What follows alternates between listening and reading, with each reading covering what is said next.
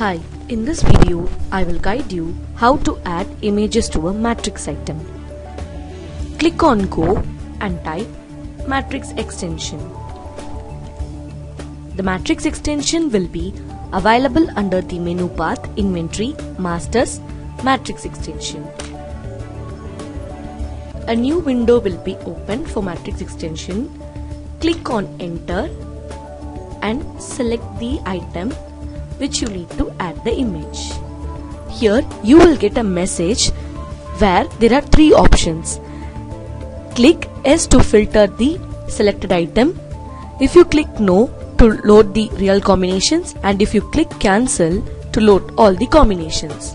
Click on Yes and select the categories by pressing the space bar. Click on OK. Here go to the last column and here you can able to see the image path column. Double click on it and browse the image from your system.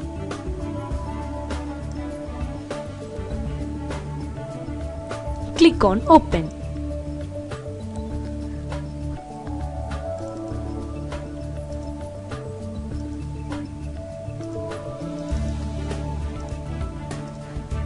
Once the image is loaded, click on Save. Click on Yes.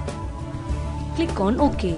Successfully, the images has been mapped to the matrix item. Once it is done, click on Exit. Click on Yes. Now, click on Go and type Configuration. The configuration will be available under the menu path Tools, Configuration, Configuration.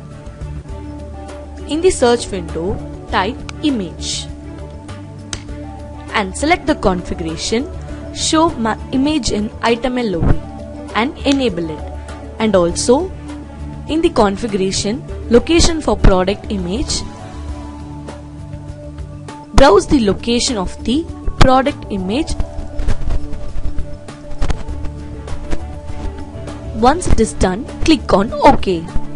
Click on Save. Click on Exit. Now you can check whether the images are correctly mapped or not in the sales bill screen. Click on Go and type Sales Bill. The sales bill will be available under the menu path Sales, Sales Bill. Here you can select the item